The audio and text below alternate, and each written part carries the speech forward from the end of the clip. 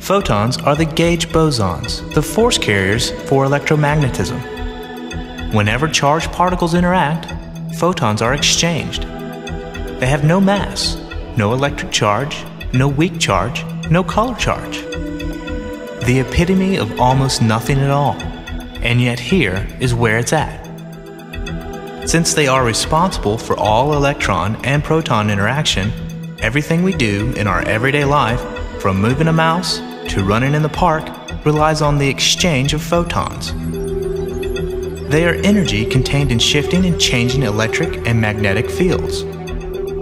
Like all particles with no rest mass, photons travel at the speed of light. They cannot come to rest. Photons, in the range of visible light, carry just enough energy to excite a single molecule in a photoreceptor cell of your eye.